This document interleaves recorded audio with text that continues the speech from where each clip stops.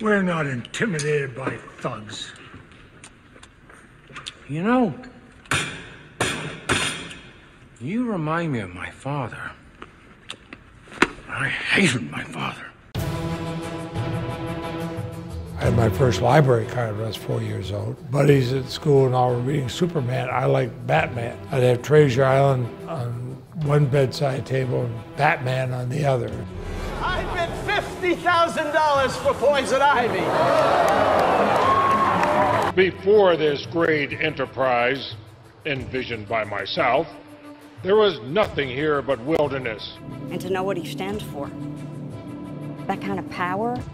It's funny, I was talking with some people in DC Comics, this was years and years ago. Something was said something about Batman. I said, no, that's wrong, because about the third page in the June issue of 1947, he did such and such. And they're like, yeah, okay, Senator, right. They went back, they checked the archives, they said, my golly, he's right.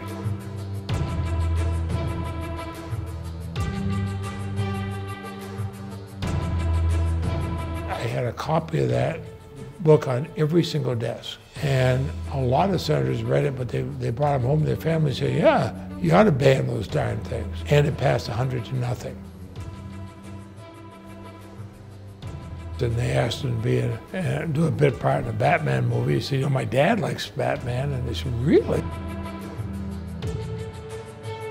It's hard to see anybody did a better job than Heath Ledger did. He scared the heck out of me when he came at me with a knife.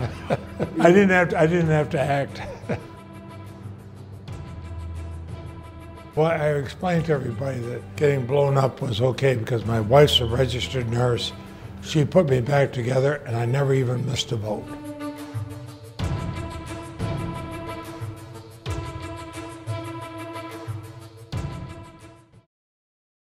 Senator Leahy, I would be remiss if I did not acknowledge my co-star in Batman. Role is marginally smaller than mine, but I understand you're quite good.